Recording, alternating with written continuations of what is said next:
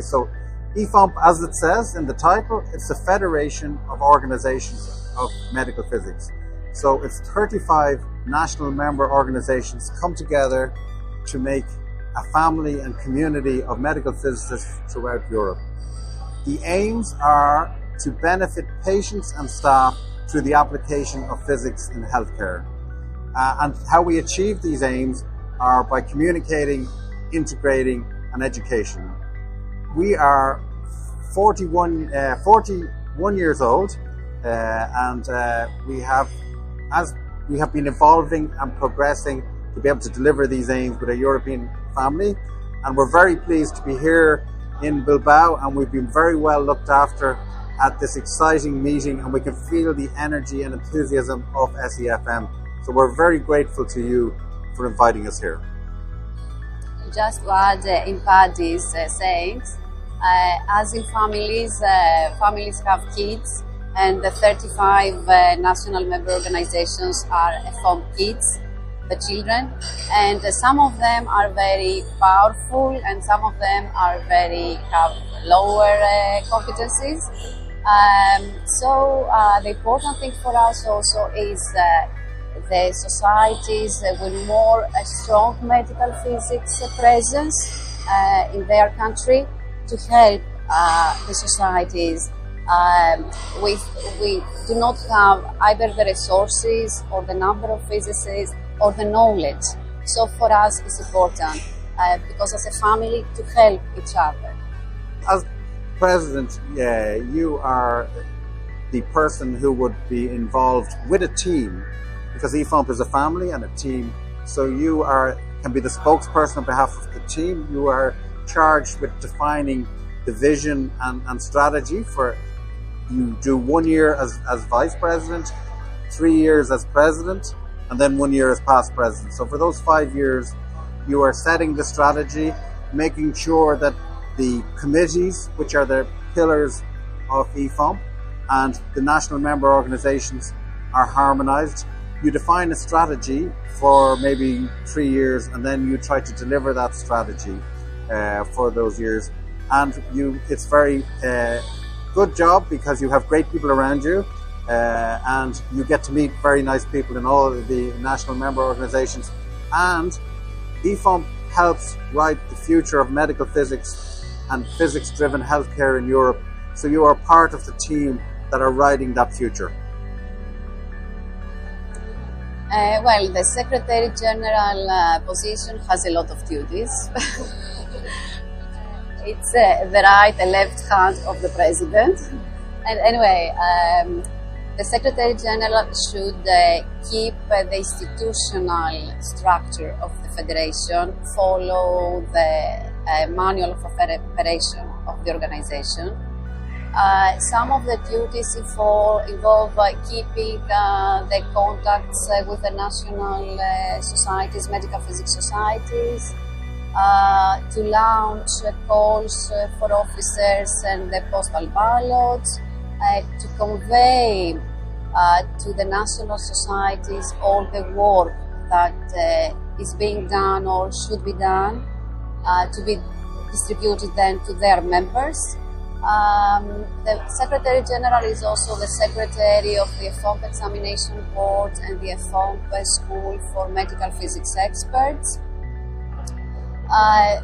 She has to launch the bids for the congresses, arrange the venues for the schools.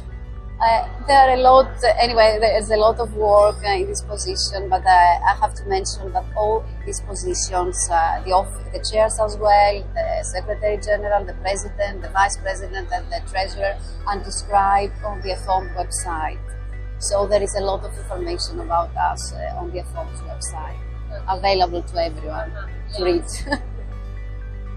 I think the Chinese have an expression that it's a curse to live in interesting times. But it was interesting times that presented challenges to the entire healthcare system of which we are a part of, and the entire political European family. So I think it showed our resilience as a profession.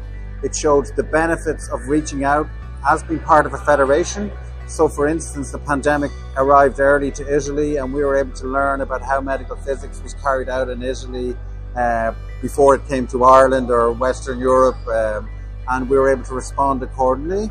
We were able to, in terms of providing webinars which brought this expertise, so we had 7 webinars. We had our Congress online in Torino, so I've had 2 congresses, and that allowed us to think about hybrid delivery, which is important for sustainability. And in terms of Brexit, we still have very strong involvement with the IPM in the UK, and we hope that we can continue that because they are great contributors to medical physics in Europe. And I think we all learn and have similar structures from each other. And we have to remember that the IPM helped found EFOMP back in 1980. We had to move our offices to Utrecht in the Netherlands so that we could avail of EU grants. And that has been a very successful move, because we have already attracted maybe 5 very key projects, of which some of your members, Antonio, is involved in some of the Samira projects that will write the future directives. So these are very important to us. So I learned the benefits of being in a large European family. I learned the resilience of medical physics. I learned our importance at time of crisis and how we can benefit our patients, which is what our ultimate role is, and how we can adapt our technology. For instance, we changed the radiotherapy fractionation regimes. We looked at our QA schedules for diagnostic, and we still continue to treat patients. So I think it showed us our resilience and the great strength of the Federation in working together to overcome these struggles. I also want to make a point that EFOMP is a volunteers organisation, and I think that benefited us too, because we didn't suffer some of the financial shocks that other organisations suffered due to the pandemic, and thanks to the good hard work of members, and we're all part of EFOMP, it's why we are resilient and in a very strong, warm position today. Well, I have to start by saying that when you receive an award, you feel always very happy, because it shows that your work, all your efforts, all your volunteering time that you spent for your community, for your family of medical physics, is recognized by the audience, the recipients of your efforts. However, I would like to stress that always this is a teamwork. And I want to specifically mention, I have said it many times in my presentations, that the person who got me involved in this community and give me the chance to offer to our colleagues was Gaspar Merino Sanchez, who was the chair of the Communications Committee back in 2016. So all this evolution of our digital profile in EFOMP, the communication, the media, all this face that we showed to the outer world, all the organization, all the other organizations started from that time. And for me, since I feel really medical physicists are my family, this gets back to me and my family as well, because my kids, this serves my kids as a role model for them to make something for the community, and not only the community of our physicists, but also for our patients.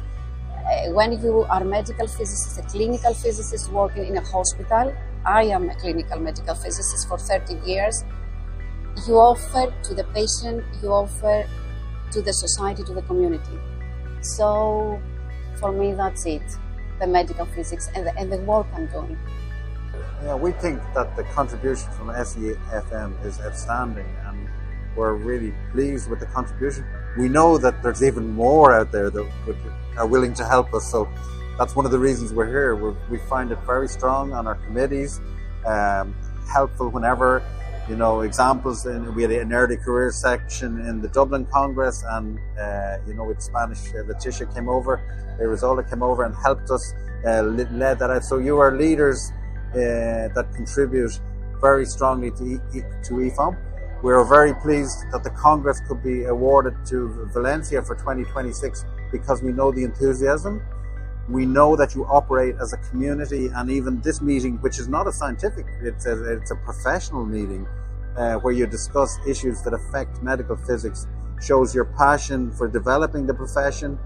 So we would have a very strong view that SEFM is a very strong player in European medical physics.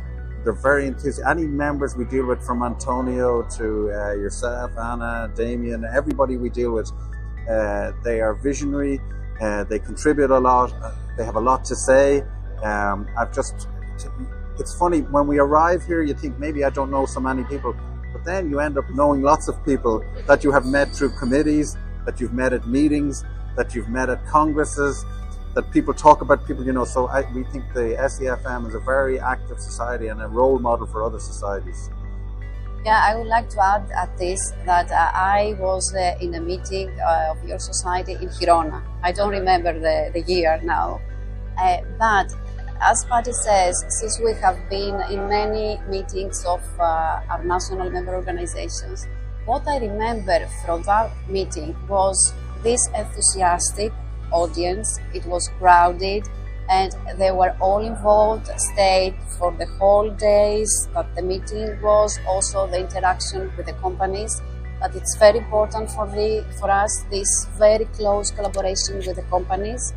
And then I was the internet manager of EFOMP at that time. And then I realized that the SEMP is a very powerful society. As I say, these are the strong kids of the federation, and we should involve them more and be more close to the federation. And we ended up, if you think about it, we ended up today having 4 Spanish secretaries in 4 EFOMP committees. Mm-hmm. We have Antonio, Leticia, Luis, and Irene Hernandez. And I can tell you that the secretary position is a very important position in a committee because it's a 3-year term, it can be renewed. So in fact, the secretaries stay longer than the chairs of the committee. And they're the rocks of the committees. And I see the Spanish contribution to the federation and our community is increasing day by day, thanks to all your efforts also of the Spanish board and all the people that they are really wanted. One, I want to just say the event itself is very special because you are dealing with professional issues, and that's a very brave event because we are scientists and we like to talk science, and that's where we're most relaxed. And sometimes the professional, but it's very important that we can carry out our science. I think what we want to say is that, you know, please get involved in EFOMP. Become members of the committee, because you are EFOMP. All we are is a reflection of the good work and energy that comes from your society. And to even have this meeting that deals with professions shows the innovative spirit of SEFM. It really does. So that's why, and we can feel the energy. You can hear, even in the background here, you can hear the excited noise and conversation. We found it at the Congress in Dublin. We had a large Spanish representation, and again, the energy, enthusiasm and love of medical physics is very strong in the dedication, so you can feel it everywhere. So we're very pleased to be here, and this meeting, as I said, very unique. I have not come across anything like it. I haven't. And we deal with a lot of NMOs, but a specific meeting with many hundreds of people talking about professional issues, there hasn't been, that we're aware of, you know. Family and community, and a bit of music. I know there's 3 words when you could say one, but so, for instance, I think to be a volunteer in EFOMP, if you need to involve your family and your friends, so that you can sustain it. And so I'm very lucky. My wife and son have come here. I've left some children at home, but so I think that's what would summarize it. That's why EFOMP is like a family. And I think that model that starts small grows to the rest of the community throughout the medical physics family in Europe. Right. Well, for me, if I would add to Paddy's words, it's not music, my hobby. but it's swimming. I like the sea, the lakes, the rivers, to swim in every place you can, in all around the world, all over the world. So when you go and attend the meetings, it's a sport that you can combine it very easily. And swimming gives you can be alone, you can be team. It's like what we do really in life in our community. We can be trained to beat ourselves, our competencies, our leadership skills, or we can be also with others and work as teams. So for me, swimming. For Paddy, is the music. All we do is reflect the work that you do. So we thank you. Gracias. Gracias.